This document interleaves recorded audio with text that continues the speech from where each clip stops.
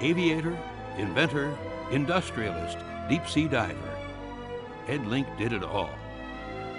A high school dropout at 17, he would make himself a millionaire before he was 40. It's hard to explain how important Ed Link was to the world of inventions and the world of science. He was, simply speaking, probably the most prolific inventor we had of the 20th century. He advanced in leaps and bounds how we first explored the sky and then how we explored the sea. Because of Ed Link, we were able to do things that we couldn't do before. The human family no longer thinks of the ocean as it used to before Ed Link. Ed envisioned a tool that could simulate the feel and response of an airplane in flight. For more than a year, Ed worked on perfecting his flight trainer, using his brother Theron and others as test subjects.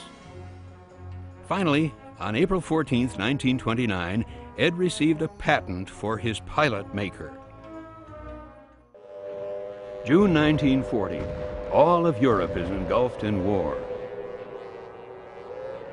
The German Luftwaffe had begun terror bombing London. And in the skies over England, a tremendous battle raged for control of the air.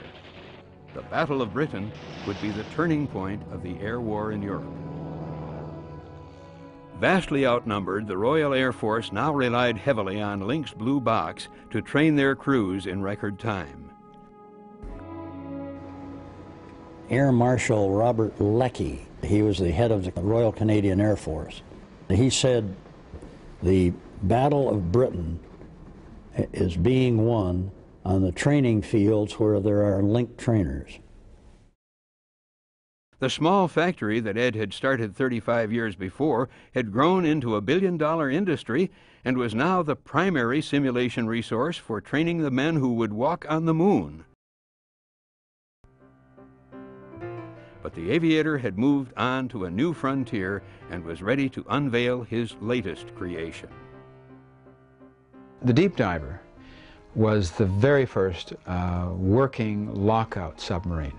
This was a real stroke of genius. So we would make a dive, let's say to 400, 500 feet, park the submarine on the bottom, and the divers in the back compartment, in the stern compartment, would pressurize and make a lockout dive, going out into the ocean, do their work, come back in, close the hatch, and then come back to the surface. On January 29, 1971, at the newly created Harbor Branch Oceanographic Institute in Florida, Ed and Seward launched the Johnson Sea Link.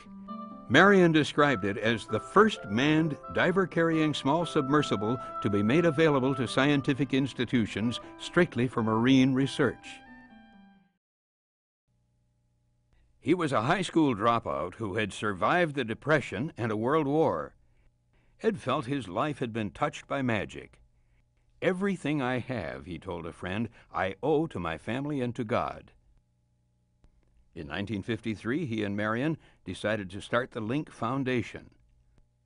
Ed and Marion, when they set up the Link Foundation, didn't set it up just to give money to people who have 100% grade levels in school.